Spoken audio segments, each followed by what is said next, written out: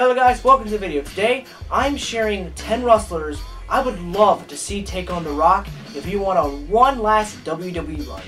I wish Rock would, because The Rock is one of mine all-time favorite WWE wrestlers. Hell, he is mine.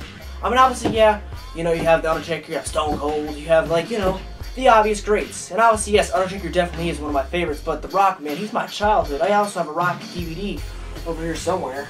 That shows how much I love The Rock. I binge-watched the hell out of DVD, and just one day I would love to meet the guy.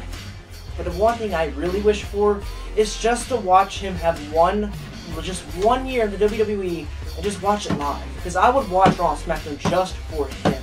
I enjoyed that little short stint he had from January all the way to WrestleMania 29. And unfortunately, that was his last run. And I'm not counting Eric Rowan as his last match, even though it's in the record books now. So let's get right to it. There's no order at all, just 10 people. And I'm going to give a little reason as to why. First up, The Miz. Now, I'm taking a little inspiration from the Gold's idea, of Miz going after Cena because of WrestleMania 27, but this has always kind of been in my mind. The Miz has really not been the best at WrestleMania since The Rock kind of overshadowed him. I mean, hell, look at it. WrestleMania 28, yes, he was part of Team Teddy, Team Johnny, but this guy main event at WrestleMania. Why is he part of a Jobbers 5-on-5 match? And what's funny is that Drew McIntyre was a part of that. I mean, this is before Drew McIntyre got his push, but the point being is, wow, times have changed. WrestleMania 29 was on the pre-show. Imagine going from main event to the pre-show. WrestleMania 30, I believe he was a part of the Battle Royal. Yes, I think he had to have been. I remember his really douchey haircut. WrestleMania 31 was a part of the Battle Royal. Again, on pre-show. What the hell? WrestleMania 32, part of the ladder match. Cool. WrestleMania 33, losing to a proposal. Love you, WWE. WrestleMania 34, having one of the best matches on WrestleMania 34. WrestleMania 35, losing to Shane McMahon. At 36, he could have easily broken his curse with John Morrison, and the guy got sick. That's what Miz is going to bring up. The Miz's career really has not been the same since then. Miz has never been in the main event seat since then. Ever since WrestleMania 27. He doesn't even remember that night. But he wished he could.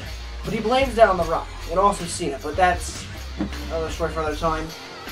But I think this would be a fantastic feud. I believe the promos between these two would just be absolutely phenomenal. Just imagine the promos between these two guys. Next, AJ Styles.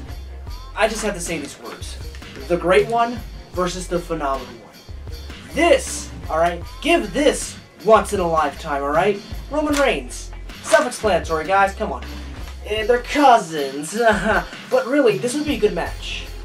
Though I can see The Rock lighting Roman Reigns' ass up in these promos. This one is definitely bound to happen at WrestleMania 37. I just see this one happening for some reason. And I do hope it does, because I believe Roman Reigns deserves to have a match against Rock, and maybe even possibly retire the guy, but I just want Rock to have many more matches. I feel like the guy is still in phenomenal shape, and with the right opponent, he'll put on great matches. Randy Orton.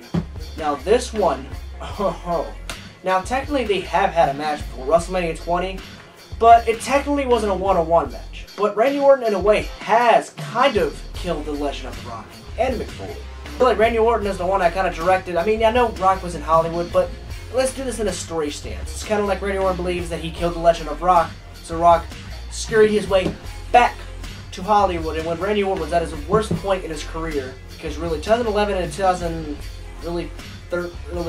mid-2013 Orton was not the best. I mean, he was there. But that's how that would go. And just imagine. This Randy Orton at his best right now. Honest to God, I believe Randy Orton is at his best right now when it comes to in-ring work and promos. Edge. Now, Rock and Edge have had matches before, but this is truly before Edge really made a name for himself. I want this. And the fact this can happen now is so good. Now, I know I can discredit, the part-time matches, but if the two part-timers can actually fucking wrestle, yes, these two can. I would adore this match so much. Freaking The Rock versus Edge. Dude, this is a money-making match right here. This Daniel Bryan versus The Rock. I want this to happen. I would love this. Because I've been a fan of Daniel Bryan ever since his heel turn run in 2018. Because then I've seen how really good Daniel Bryan is.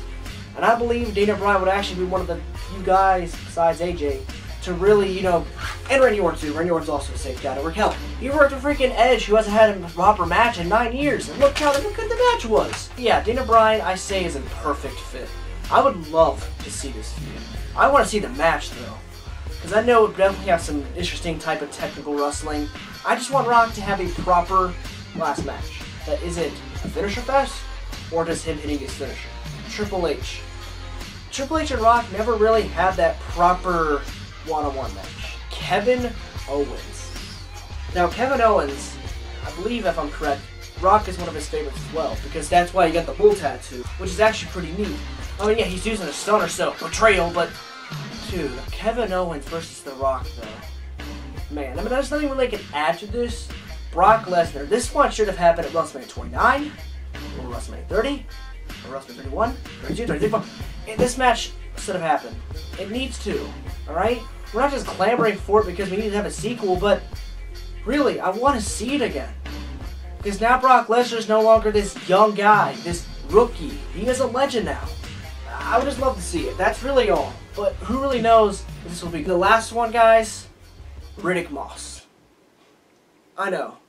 I shouldn't be putting one of the greatest wrestlers of all time against a jobber like The Rock. It's very shameful of me. And I absolutely apologize. I feel very ashamed of myself. I'm going to step out. Sorry for wasting your time.